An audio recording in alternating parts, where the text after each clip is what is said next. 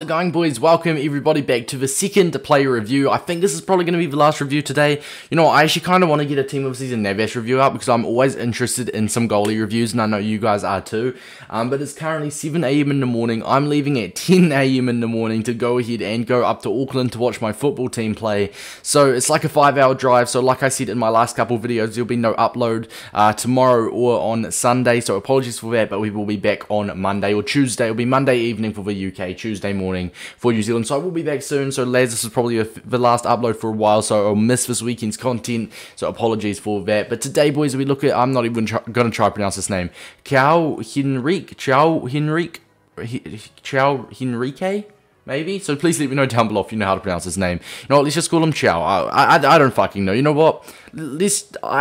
I don't even know what the fuck you call him, let's be honest. Anyway, boys, he's 5'11", medium work rates. He is left-footed and he is freestar. We've gone ahead and we've gone with an anchor chemistry style, which puts him to 99 acceleration and 94 sprint speed, so 96 pace in game. His passing looks absolutely incredible with 99 short passing and 94 curve, and his 95 agility, 95 balance looks absolutely fantastic. The anchor boost as well, getting him a +10 stand tackle, a +10 slide tackle, putting him to a respectable 89 slide tackle and 93 stand tackle, 94 awareness, 87 heading, 98 interceptions, and he does have 80 reactions, which is lacking a little bit. But other than that, boys, he gets a +10 strength boost as well, going to 80 strength and a +5 aggression boost. He does sadly not have any traits. Genuinely, lads, like I said, I've already played the game with him, so I know how good this dude is, but I'll show you guys the clips in a minute. I'm just going to say he was absolutely brilliant. I'm just going to, no spoilers, but he was absolutely brilliant. You guys will see the clips coming up. For the formation, we did decide to play a 4-2-2. We started defensive, then went attacking, but we do have him,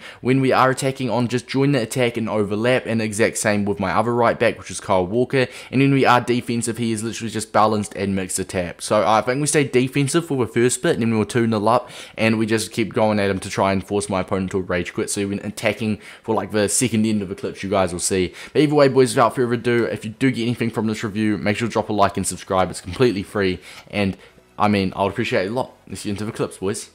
So, boys, I actually searched up how to pronounce his name, and apparently it's like Henriquez or something. I'm not too sure, lads, so please forgive me, and if you do know, obviously let me know down below. But we do decide to play a FUT Champs match, and the team we faced was actually very solid. A flashback Coutinho on there as well. And first of all, off the bat, we are testing his pace. This is one of the most fun left backs, underrated. Just he had everything, lads. He had everything, as you will see in these clips. His dribbling was incredible. The 95 agility and 95 balance was phenomenal. As you can see, he gets that interception through. We run up the pitch. Can't lie, his pass wasn't the pass wasn't the most convincing pass, but it did work out in our favour. Obviously, Pele going through there, and Kenny Dalglish did put us 2 in front, so it did work out in our favour. But a brilliant interception, and I mean, he offers so much going forward. As you can see here, he is one of the most silkiest, smoothest cards I've ever used. Obviously, it can help that the internet was good, or the EA servers were actually good, but he was ridiculously smooth on the ball. And usually, I've passed the ball at this point, right? But I've decided, let's keep going. He's still gone. Another ball roll, he's still going, and he finally gets tackled. But like I said, he is the most silky, agile, very freaking responsive card you could ask for. Genuinely, as a left back, he is incredibly underrated, and the fact he's only 70,000 coins genuinely baffles me. He was absolutely phenomenal, and I would say, without a doubt, the best Brazilian left back, except for Roberto Carlos in the game right now, 100%. As you can see as well, we do get an assist with him. I see that early run. It was an early time crosses, or not time, but an early cross to Pele, and Pele does put us 3-0 ahead with 22 minutes. As you can see, he once again offers a lot going forward. Back to him. He's running down the pitch, and we give that through to, I believe, was that Otavio? Otavio goes in. I think we give that to Pele, and my opponent is indeed out of there. He offered so much going forward. I believe he got 2 semi-assists, 1 assist, and obviously just a very fun, silky card. His agility and balance was genuinely absolutely phenomenal. His work rates as well is class. So, boys, as you can see, the pros is going to be his pace, passing, dribbling, agility, and balance specifically. Obviously, 95 agility, 95 balance is incredible. And as for the cons, I had to search to find cons, and you already know when you have to search a long time to find some cons to even put under the cons list, then it's going to be a good freaking card.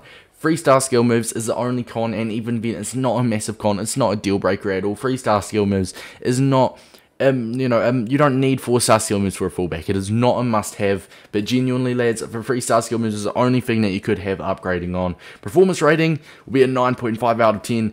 Absolutely phenomenal. Obviously, you guys should know how his performance and value ratings works. Obviously, we rate him on how he performed, and we do rate him on how the value for the card, the price, and all of that. Performance rating, 9.5 out of 10. Absolutely fantastic. Didn't put a step wrong at all. Genuinely, like, you could even debate it's a 10 out of 10. A 9.5. Like, the only reason I didn't give him a 10 out of 10 is obviously because there is a lot. I've used a lot of good cards. He's not the best card I've ever used, but he's up there. So that's the reason he's not a 10 out of 10. I don't think I've ever given someone a performance rating a 10 out of 10. So a 9.5 for me is a very high rating, and the value rating is something else that is very high for me, a 9.2. Genuinely, he was absolutely incredible value. You can see it's a tick already. Genuinely, I cannot vouch for this dude enough.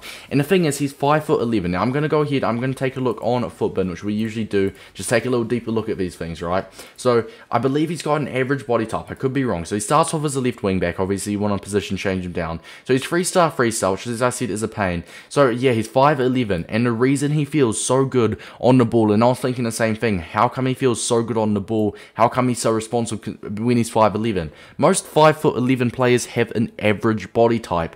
Now, this dude here, Henrique, I believe it's pronounced, has a lean body type in game. And obviously, according to Footbin, you can have a look. If you don't have a Footbin app, you can see all of the players' body types. For example, Lukaku, I believe, is a high and average. I think he's got his own body type, to be honest, because he's so unique. But for example, clunky players have got what's called a high and average body type. High and average body type is the worst body type to have in the game. Ibrahimovic is high and average, I believe, or high and lean, high and tall, something like that.